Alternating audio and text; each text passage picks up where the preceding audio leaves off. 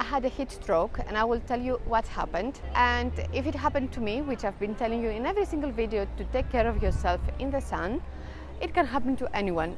So what happened is, I was shooting this video about what to eat in a full day in Athens city center with under 20 euros. I was full day out working. I had applied sunblock when I left home, but then I forgot to reapply, even though I had it with me, because I was busy eating. So I was walking around, pretty much what all the tourists do when they visit Athens city center. So if it happened to me, it can happen to anyone. My skin is red. I don't know if you can see, but it's itching me. I started feeling my skin burning. Like I could see it was turning red.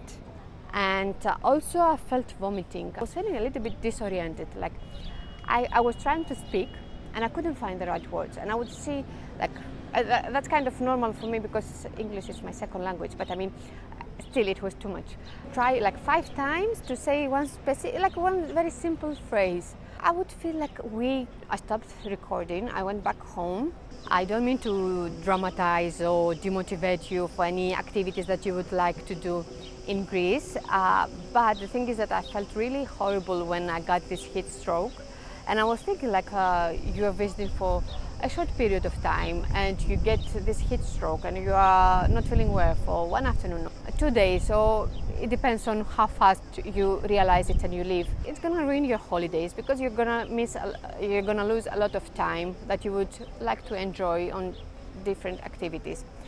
So that's why I'm telling you, it's not like something to be scared of, it's something to be aware of and to be cautious and be ahead of the situation. Always monitor your health, your body, you know best.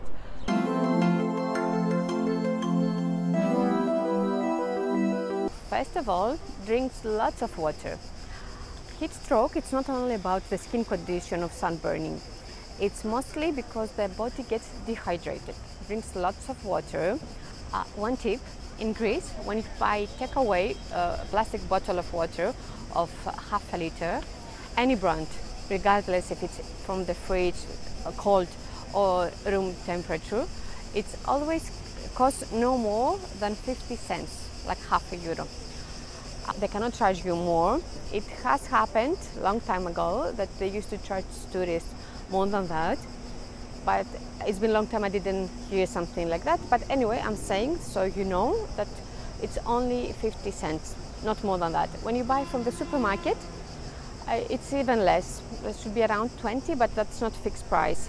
So that's the law. Nobody can tell you otherwise. Nobody can charge you more than that when you take this plastic bottle of half liter of water for takeaway. When you dine in, it's different, can't charge you anything. So that one though gets hot very fast because it's in a plastic. What I do, I have one of these with me, and I always put the cold water that I buy in here to keep it warm for longer.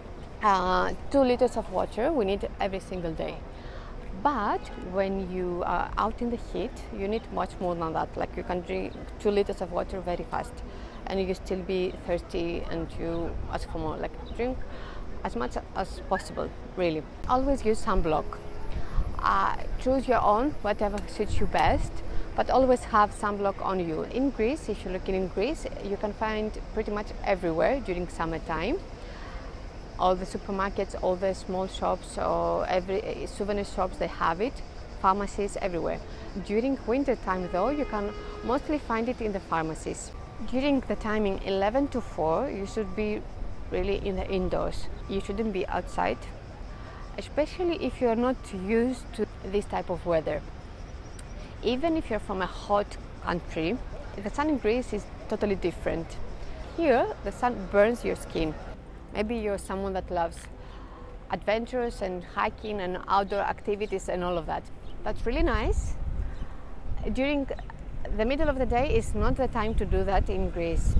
Always follow the locals' advice. When you see the locals that they don't go for hiking or they don't, they don't go to the beach in the middle of the day, follow what they do. They know best. And you can always ask them, they will tell you. And let's say if you see them going to the beach very early in the morning, do the same. If you see them going hiking like in the late afternoon, do the same. There will always be an opportunity for you to do the activities that you would like. Just follow what the locals do. Very important is also for people that it's the first time in this type of climate to gradually get used to that. I know you might not have many days to enjoy this beautiful weather, but you cannot, like, just the first day go out in the sun for 7 hours, like the full day out. Just take care of yourself. Do it gradually. Like first day, maybe like go out very early in the morning and very late at night. Second day, maybe stay a little bit longer, like not only a little bit. Like, I'm not kidding. What happened actually, my mom, she lives here of course, but she's not really going out in the sun at all during the day, like when the heat. So one time I took her to the beach, very smart of me, during the middle of the day, and then we stayed there for 3 hours. When we went back home, her back was all red. The part that there was no swimming suit and it was out in the sun, exposed to the sun, it was fully red. And apart from that, I took her again the next day to the beach because it was a beautiful weather, such a beautiful weather, so we had to. Another 3 hours in the sun. She got so much, her back got blisters. It was horrible and she was so much in pain. I never forget that.